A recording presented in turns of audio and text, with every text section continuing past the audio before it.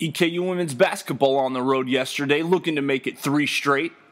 The Colonels were at Lance Arena taking on the Panthers of Eastern Illinois. And EIU would look to defend their home court as they opened up a 4-point lead. Alexis Cooper would get back-to-back buckets to put the Colonels up 1. Second quarter tied at 12, and Jalen O'Bannon gives the Colonels the lead. She finishes with 10 points. Miranda Maples will drop it off for Michaela Hunter, who knocks down the long 2-pointer. EKU up a touchdown. Hunter off the steal. She would have 3 for the night. A bounce pass to Cooper, and she drains it for a 10-point lead. The Panthers would cut it to 6 before the half. And in the third quarter, Hunter goes off. Here she is grabbing the offensive board in the putback. The junior notches her second double-double of the season with 21 points and 13 rebounds. In the fourth quarter is where EKU would start to run away with it.